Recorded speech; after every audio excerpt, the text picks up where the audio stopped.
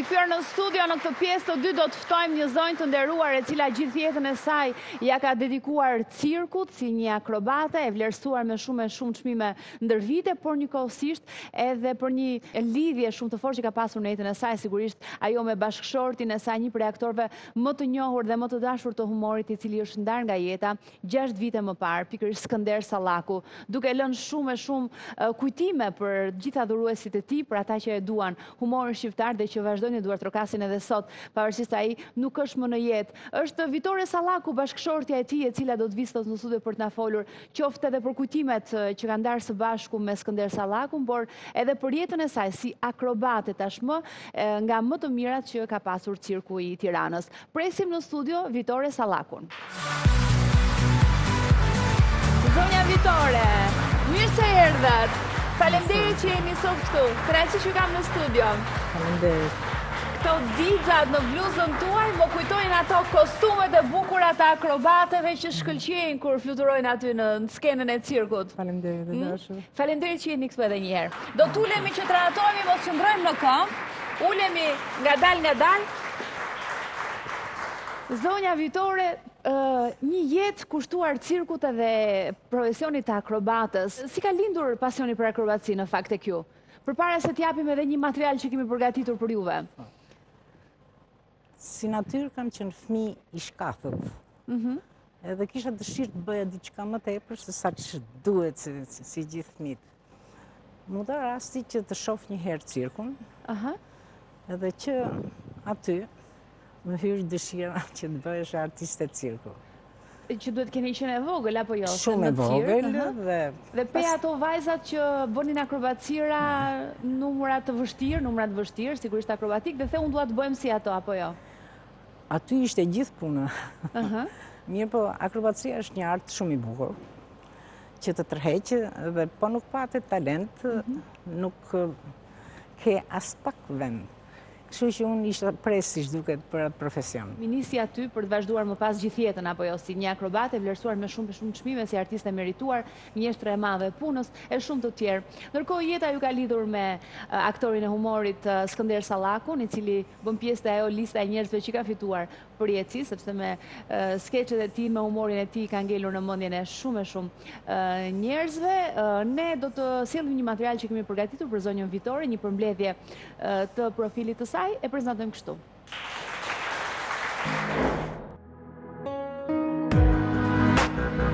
Ajo është bashkëshortja e aktorit të ndjer të humorit Skender Sallaku.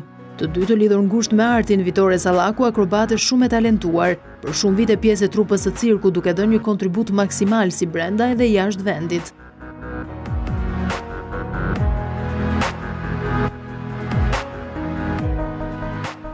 Pas shkëputjes nga skena, Vitoria vazhdoi një tjetër drejtim si një nga pedagoget e para të studios së cirkut, duke i dhuruar skenës artistë të rinj të talentuar.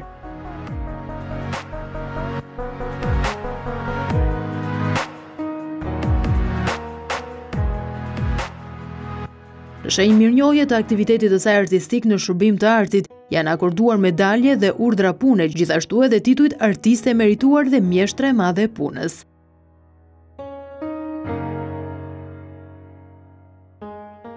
Vitoria ka botuar një numër librash, poezi, monografi si edhe historinë e Cirkut Shqiptar. Për rreth 52 vite martesë së bashku, çifti Sallaku treguan se dashuria dhe mbështetja ndaj njëri tjetrit është mënyra më e mirë për të qenë jo vetëm partner në jetë, por edhe në skenë.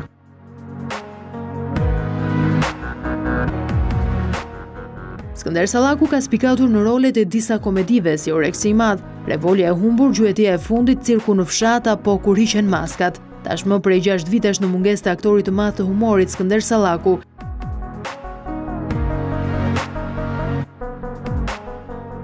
Vitoria ruan kujtime shumë të vyera nga bashkëshorti, që i fali aq shumë të qeshura dhe humor jo vetëm asaj, por të gjithë publikut.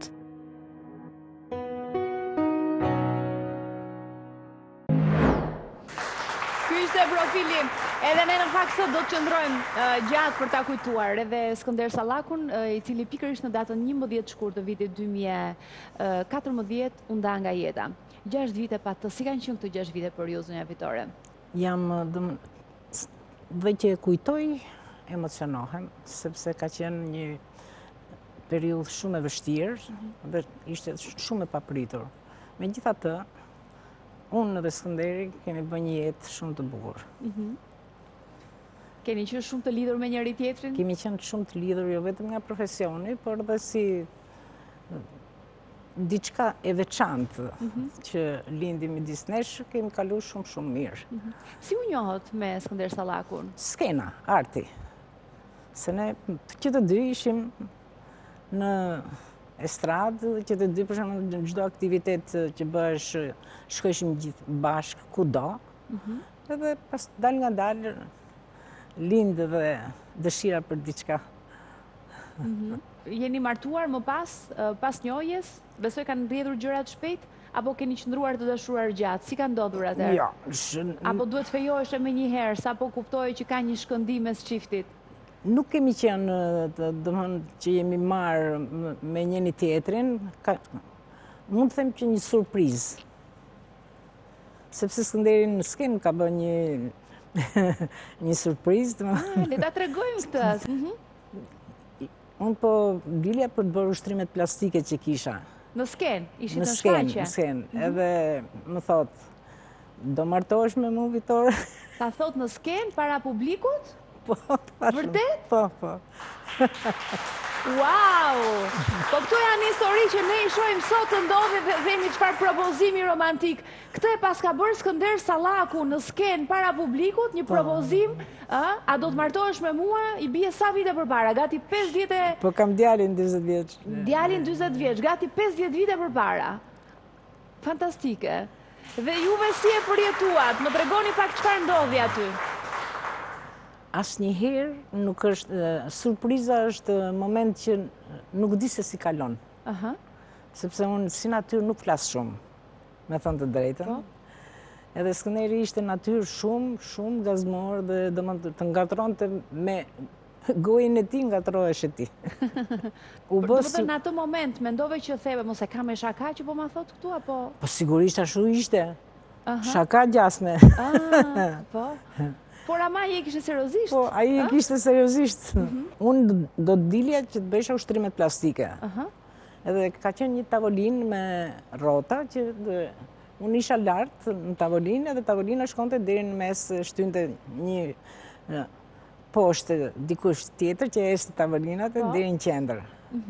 Edhe në mes tavolinës isha unë. Po. Në këmbë. Pastaj fillojsha ushtrimet. Po. Dhe Skënderin apo çfarë bënte? Cili ishte roli i tij? Prezantonte apo bënte humor? Si? Skënderi ikte pastaj, s'kishte më kur dilsha unë me tavolinën. Pra mbaronte ai pjesën e tij dhe zinte pjesa jote në shfaqje me tavolinën. Po Skënderi çfarë? Nuk iku këtë herë? Jo. Skënderi rrite poshtë tavolinës dhe kur morova unë ta këtu jam ne unë. Po, spektatorit. Për të bërë humor, i thot spektator. Qëndroi në skenë për t'ju bërë juve propozimin? A shiqare.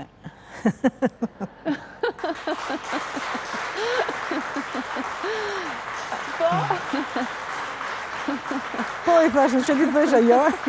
Dhe njerëzit kujtonin se ju po bëni çaka. Skenë më. Ishte në skenë. Qefi madh. Se skenë. Ama ju e pas keni pasur seriozisht të dy bashkë. Është një gjë që është momenti që ndoshta që të dy mund të pa dashje mund të bësh diçka që nuk mund ta bësh kur me vëmendjen tënde me e kupton se janë sa gjërat që mund të thuhet për herë që do martohesh me mua. Kush ai e kishte llapën e gjatë. Si? Ai e kishte shumë. Humorin në çdo batutë që ashtu, unë mendova se ka po bënte humor, po bënte batut. Humor, se ishim skenë. Po. Do martohesh, po i thashëm. Edhe ti u përgjigje, po, me humor edhe ti. Sigurisht. Po kur dolët jashtë pastaj çfarë ndodhi? Pastaj dal nga dalë, më fugote mrapa, s'ishte punë tjetër. Është lodhur shumë. Është lodhur shumë. Unë ja kisha dhënë fjalën së gjithë publikut. Kështu që s'kishte më s'kishte kulushe. Por ndërkohë rat në dashuri apo jo? Pse çfarë ju pëlqeu te Skënder Sallaku? Pse u dashuruat me të? Skënderi ka qenë i veçantë. Kështu që Nuk është se çfarë më pëlqeu mua, sepse ai ka qenë një nga aktorët më të mëdhenj që mund t'i vinë humorit. Edhe është një gjë që është momenti që mund të krijohet surpriza. Po. Kur nuk më shkote me mua se ne punojshim bashkë, ishim në palestër bashkë, kudo në skenë bashkë, dhe nuk të shkon mendja kur që mund të kemi nesër pas nesër një lidhje ne. Sepse ke atë afrimitetin e familjes. Po. Po, ja që ndodhi. Ndodhi edhe u dashuruat dhe kështu që vendosët të krijonit një familje së bashku, të martoheshit edhe të vini në jetë më pas edhe 2 fëmijët, apo jo? Po. Ju ka pëlqyer gjithmonë humori i Skënder Sallakut? Bënte ai po aq humor edhe në jetën e përditshme saç ne shikonim në skenë? Skënder ka qenë, domethënë, në çdo moment prej tij mund të pritshë një surprizë që kaq të bukur sa që nuk mund të rishte pa qeshur, e pamundur. Pra kishte batutat gati gjithmonë. Kishte batutën sepse ishte për atë punë, ishte prej. I lindur, humorist i lindur. Cili ka qenë personazhi komik që ai ka realizuar që juve e pëlqeni më shumë se të tjerët, që pëlqeni veçanërisht? Në cilin rol? Nuk mund të them asgjë. Për arsye sepse ai kishte një talent prej natyre, që dhe po me këdo që takonte, qoftë edhe me ju, për shembull në moment do të bënte një batutë që të bënte se s'bën me qesh. Dhe ne do ta kujtojmë Skënder Sallakun nëpërmjet një materiali që kemi përgatitur. Kemi përmbledhur disa fragmente të bukura në të cilat e shohim Skënder Sallakun me humorin e tij fantastik. E ndjekim. Nuk është as pak për qesho shoku ylli. Ma janë këmbë duke breu në përkotecët e fshatit. Pale pastaj, fjalët e botës. Unë them, ta verifikojmë në dhënë punë e kafasit. Mirë, verifikojni. Hajde. Avax më pirë që avax! Avax më su, kam respekt për ti më avax! Se unë s'kam për ti, s'kam respekt! Qasë të kejtë tash, gërëm se do të unë për a firë!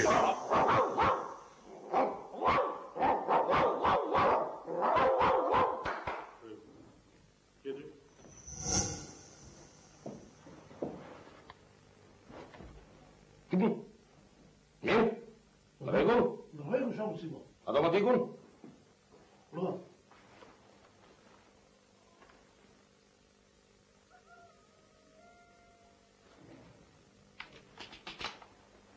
Urdhëra, tani e ke në rregull. Detyrën e ke të qartë. Mos kime rakë shamu si mo. Aslane në do, që shtrova konsalin e pojë, gjithë azil dhe vlahi, që me parë tunda bokën.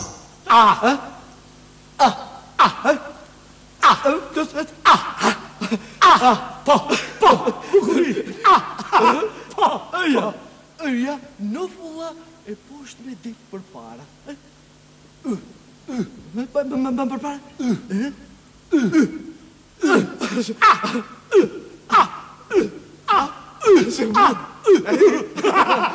Shumë bukë, profesor. Këto ishin rolet e Skënder Sallakut. Punonte shumë ai në shtëpi kur kishte një rol kur duhet përgatite për të realizuar një karakter, qoftë në film apo në teatr. Si përgatite ai? Ai kishte një pasion të veçantë. Edhe kur nuk bënte gjë të momentit pa vetëm me shok, me humor, kështu është tjetër. Po për sa i përket të artit, ishte shumë i kujdesshëm që të kishte, do të thënë, atë që duhet në momentin e duhur batutën. Skënder Sallaku bën pjesë në atë plejadën e artistëve që kryesisht famën e tyre kanë jetuar në një sistem tjetër. Si ishte në atë kohë të ishe i famshëm, të ishe i njohur? Nuk e leshin as një natë në shtëpi. As një natë në shtëpi? Ato të mëdhtë e merrshin gjithë me vete. Çdo me thënë. Atëherë, po, çfarë ndodhte? E thirrshin kur kishin në një aktivitet të vetin në një gjë kështu dhe vishin e merrshin me makinë Skënderin për të bërë, se Skënderi ka pas një humor të momentit shumë të bukur. Batutat e tij kanë qenë gjithmonë të forta. Kishte domethënë atë prej natyret i lindur për atë zanat. I ka ngjarë ndonjëri nga fëmijët? Ja. Me humorin, jo? Ja. fëmijët më pas tani janë të rritur, apo jo? Ju keni një djalë dhe një vajzë? Po, kam një djalë që ka 2 vajzat bukura, edhe një vajzë që ka një djalë. I pa që me jetë i gjithë. Fëmijë edhe një përëndesa. Djali dhe vajza nuk kanë zgjedhur arte? Ka zgjedhur ndonjëri prej tyre art? Jo. Asnjëri. Asnjëri. Janë me arsim të lartë. Ju ka ardhur keq për faktin që asnjëri prej tyre nuk ka zgjedhur artin? Jo, nuk është zgjedhje arti. Nuk ka nevojë ta zgjedhësh, po nuk të doli nga shpirti. Kështu që asnjëri domthon nga fëmijët nuk ka pas dëshirë, sepse arti është shumë i vështirë. Do të jesh i lindur për atë punë. Po që nuk ju pas kanë ngjarë asnjëri, domethënë. Absolutisht, vetëm se qeshin u shkrishin gjithë ne, po. Ja kishit lënë Skënderit në familje humorin. Ne kemi vajtur pikërisht në shtëpinë e zonjës Vitore Sallaku, edhe aty e kemi xhiruar teksa jo në rrefen për kujtimet që ndajnë së bashku me Skender Sallakun. Diçka kujtime më të veçanta, sigurisht që ajo nuk mund t'i rrëfej sot në studio, por shumë e bukur na i tregon në shtëpinë e saj. Le ta ndjekim.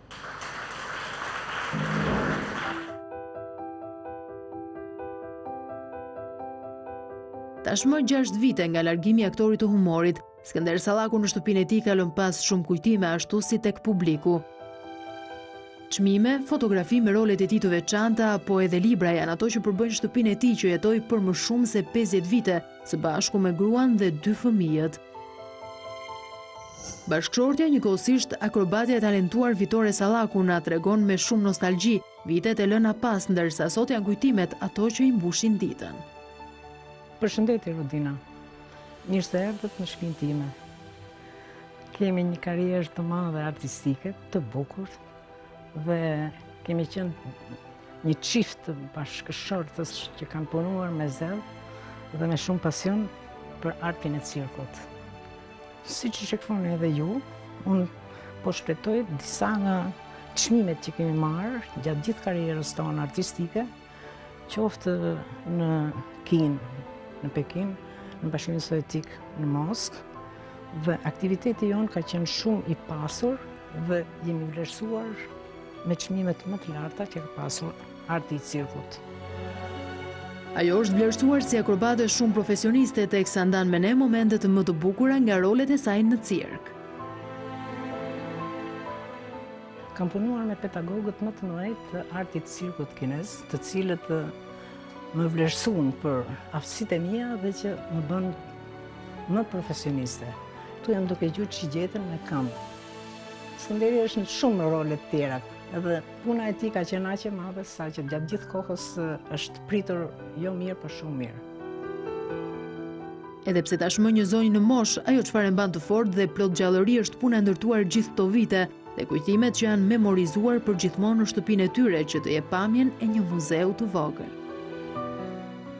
Jam largu nga shtëpia, për arsye se megjithëse jam vetëm, nuk ndihem vetëm, sepse gjithë ambienti tregon se Skënderi është brenda.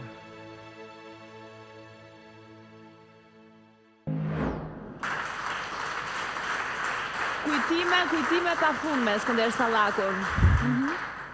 Do e qifi që keni një, domethënë, kaq shumë material dhe se kisha idenë.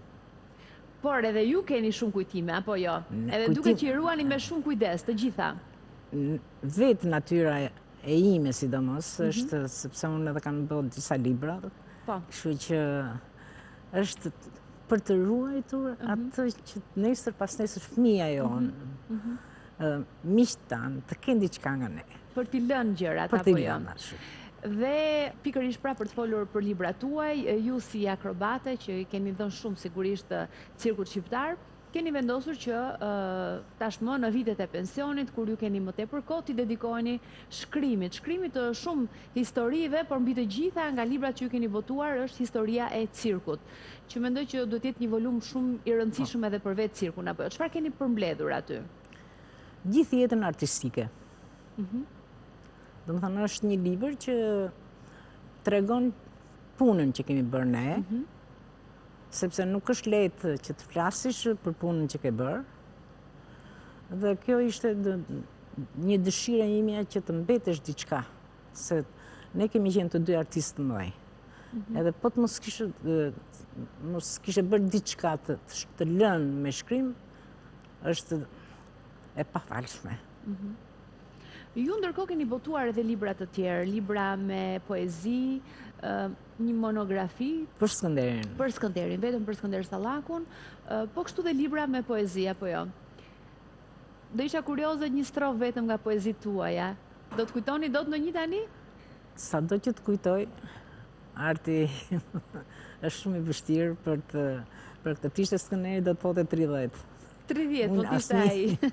Ai ishte i papam për memore. Kishte një memorie të shkëlqyeshme. Një jetë e gjatë së bashku me Skender Sallakun, 52 vite bashk. Si ishte momenti i fundit i ndarjes së tij nga jeta? Si e keni përballuar ju atë moment? Është një emocion që vetëm ai që e ka provu mund të flasi pa lot. Kështu që jeta është e çuditshme, por ne kemi kalu gjuna me derdlotës, me atë humor që ka pas Skënderit. Aktualisht, në keni në plan të shkruani ndonjë libër tjetër? Do shkruaj se s'bë se s'rri dot. Nuk rri dot pa shkruar. E bukur kjo, do shkruaj se s'bë se s'rri dot pa shkruar. Dhe unë uroj të keni sa më shumë jetë, shëndete dhe të shkruani gjithçka që ju dëshironi dhe ju këndon shpirti. Ju falenderoj shumë që ishit këtu. Ju falenderit ju që u kujtuat për më, sepse unë e ndjej veten shumë mirë kur jam me njerëz të kulturës dhe qetë. Faleminderit. Ju uroj shëndet. Faleminderit. Ne kemi publicitet, takohemi pas pak.